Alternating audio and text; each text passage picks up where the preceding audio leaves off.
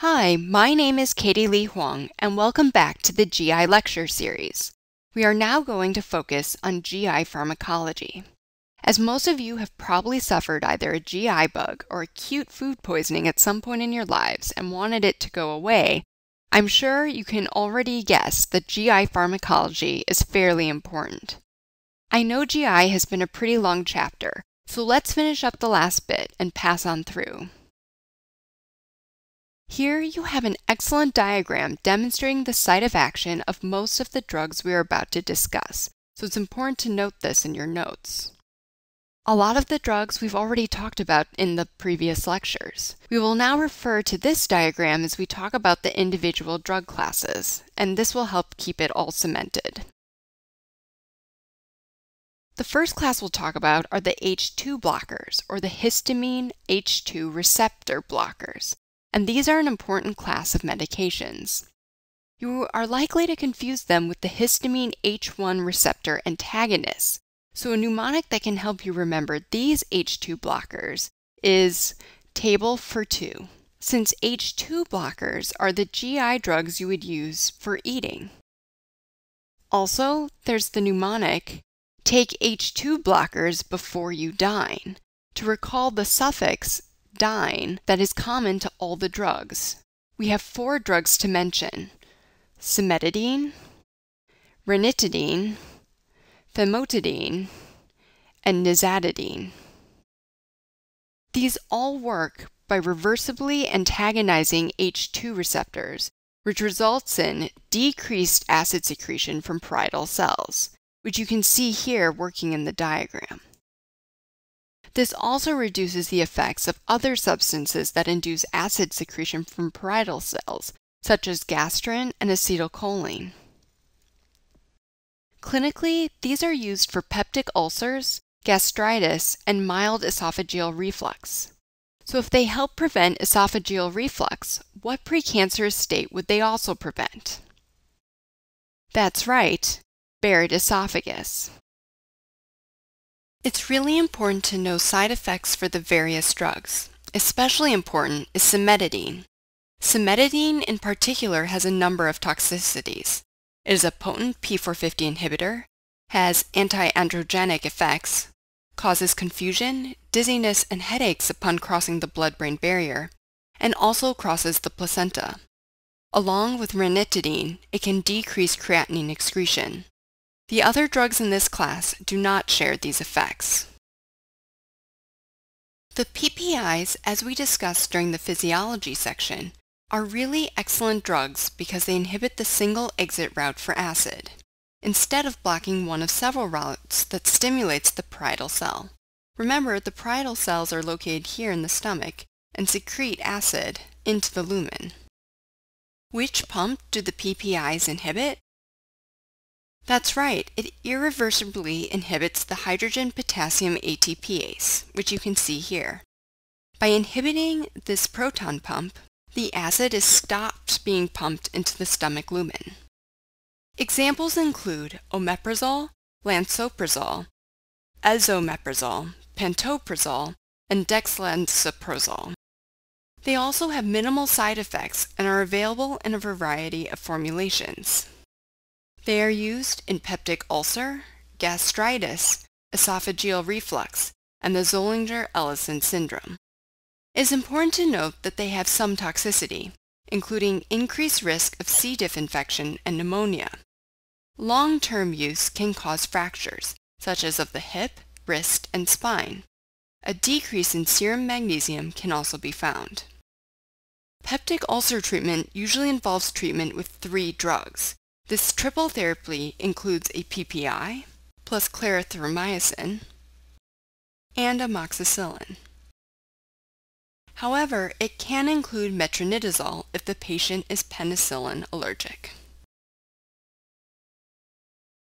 Bismuth and sucralfate have a physical mechanism in which they bind to the ulcer base. This provides a physical barrier that allows bicarbonate secretion to reestablish the necessary pH gradient, which you can see here. They are used to increase ulcer healing and traveler's diarrhea, also known in some circles as Montezuma's revenge. Misoprostol is a prostaglandin E1 analog. Why are NSAIDs harmful to the stomach? Well, NSAIDs block the production of prostaglandins and thereby harm the gastric lining. In order to prevent this, you can give synthetic prostaglandins along with NSAIDs when NSAID therapy is needed in order to limit the harm to the stomach. Misoprostol increases the production and secretion of the gastric mucus barrier, which you can see here. And it also reduces acid secretion. We'll get to this a little bit later, but another way to circumvent the GI side effects of NSAIDs is to give a selective COX-2 inhibitor, such as celecoxib, which leaves the gastric mucus unaffected. Let's do a little bit more review. Separately, this same drug is also used in the case of a patent ductus arteriosus, because the prostaglandin keeps the PDA open. It can be used to induce labor as it causes uterine contractions and thinning of the cervix. The major side effect is diarrhea, and it is also contraindicated in women who might be pregnant or might become pregnant because it is an abortifacient. A woman with rheumatoid arthritis was recently started on misoprostol because of adverse effects of her arthritis medicine. What is the adverse effect and the medication that caused it? The most likely adverse effect is peptic ulcers induced by NSAIDs. Remember, as we just talked about, NSAIDs block the production of prostaglandins through inhibition of COX-1 and COX-2 enzymes. While this is good for rheumatoid arthritis, this hurts the stomach lining since prostaglandins normally act on parietal cells to inhibit stomach acid secretion. The next drug we'll talk about is octreotide. Octreotide is a synthetic form of somatostatin and is a more potent inhibitor of growth hormone, glucagon, and insulin. It inhibits many hormones such as gastrin, growth hormone, CCK, glucagon, insulin, secretin, and VIP. It reduces GI motility and inhibits contraction of the gallbladder. Octreotide also reduces secretion of intestinal secretions, causes vasoconstriction of blood vessels, and reduces portal vessel pressures in bleeding varices.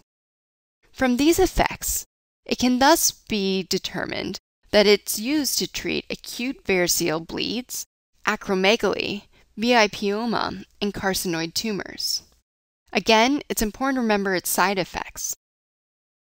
Side effects are nausea, hypothyroidism, and GI reactions such as cramps and steatorrhea. Okay, let's talk a little bit now about antacid use.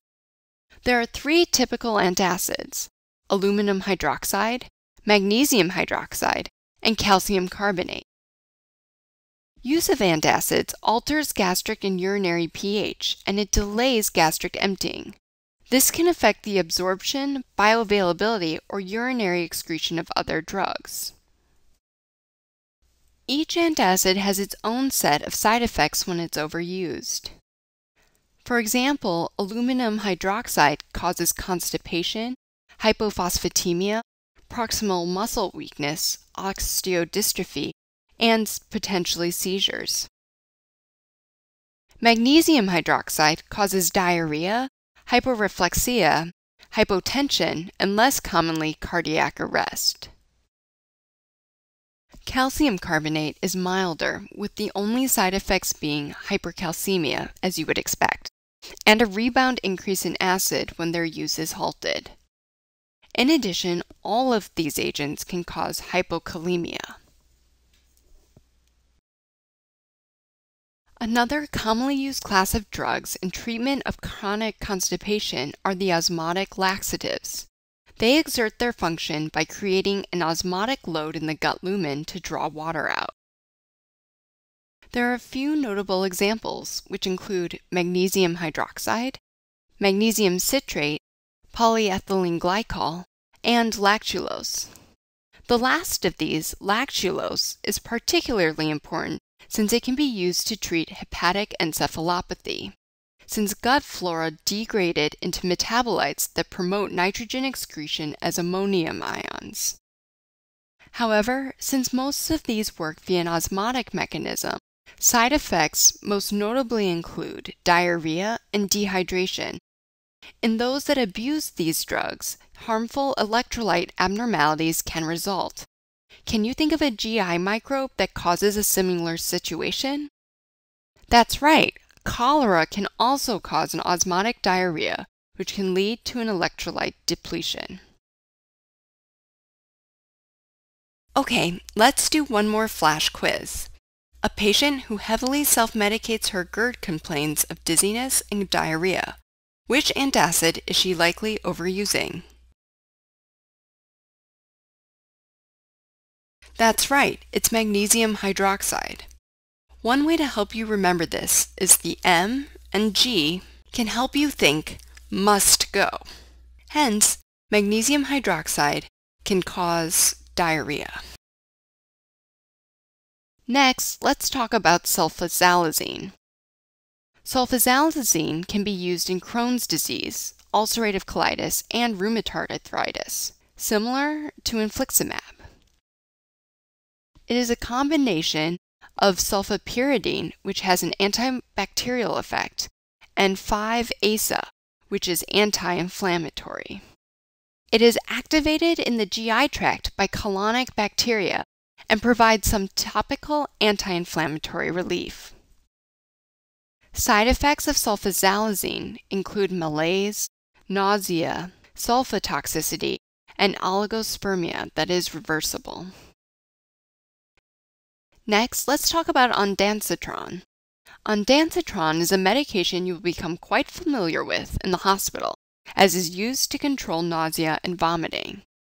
It's a 5-HT3 receptor antagonist and acts centrally to prevent vomiting. It is used postoperatively for patients undergoing chemo and also in many other situations. Side effects include headache and constipation. One good mnemonic to help you remember the main use of Ondansetron is that its antiemetic effects help you to keep on dancing. Metoclopramide is a receptor D2 antagonist, which works to increase the resting tone, contractility, lower esophageal sphincter tone, and motility of the stomach. It belongs to a family of drugs known as prokinetics. It does not influence the colon transport time. Metoclopramide is useful in diabetic and post-surgery gastroparesis. Remember, this drug is a D2 antagonist, just like another very important class of drugs, the typical antipsychotics. Since it blocks D2 receptors, it has many of the same extrapyramidal side effects as the typicals, which you will hear about more in the psychiatry lectures. However, most notably, metoclopramide can have Parkinsonian effects and can cause restlessness, drowsiness, fatigue, depression, nausea, and diarrhea. It has often been implicated as the cause of tardive dyskinesia, a form of dyskinesia that occurs after long-term use of antipsychotic drugs, and is characterized by repetitive involuntary movements such as lip smacking and pursing of the lips. Speaking of Parkinson's and antipsychotics, these drugs' relationship to metoclopramide is a good example of a larger concept in pharmacology, which involves being careful about giving multiple drugs that alter the same pathways or act on the same receptors. Another good example of this concept is avoiding giving multiple drugs that cause vasodilation, such as nitroglycerin and erectile dysfunction drugs, because their additive effects can lead to a huge drop in blood pressure. Metoclopramide also has an interaction with digoxin and certain diabetic agents. Metoclopramide is contraindicated in patients with small bowel obstruction, since you would never want to have increased kinetic forces against an obstructed bowel. We'll finish this video lecture by discussing Orlistat. Orlistat was designed to treat obesity, and it directly inhibits the lipases of the pancreas and stomach. By inhibiting lipase, fats are unable to be broken down and absorbed. This, though, as you can imagine, can cause the side effect of steatorrhea and decreased absorption of fat-soluble vitamins, which are what? That's right, it's vitamins A, D, E, and K. Let's do a question now to solidify what we've learned. A 54-year-old woman with long-standing type 2 diabetes suffers from peripheral neuropathy and delayed gastric emptying. After many months of treatment for these symptoms, she begins to develop strange, involuntary repetitive movements in her face that do not cease when she stops her medication. Which is the mechanism of action of the medication she most likely takes? Is it A, decreases lower esophageal sphincter tone, B, decreases transit time through the colon, C, increases resting tone, D, increases transit time through the colon, or E, increases upper esophageal sphincter tone? Well, the correct answer is C, increases resting tone. The patient is taking Metoclopramide for gastroparesis, which is associated with diabetes mellitus. Remember, Metoclopramide is a D2 receptor antagonist that is used as a prokinetic agent. How does it work? Well, it increases resting tone, contractility, lower esophageal tone, and motility. However, it does not affect transit time through the colon. The USMLE loves to test on common side effects, so her having strange, involuntary repetitive movements likely is due to the extrapyramidal symptoms, such as dystonia and Parkinsonism. The onset of these symptoms warrant immediate cessation of the metoclopramide. Alright everyone, that's it for the GI lectures. Thanks for listening.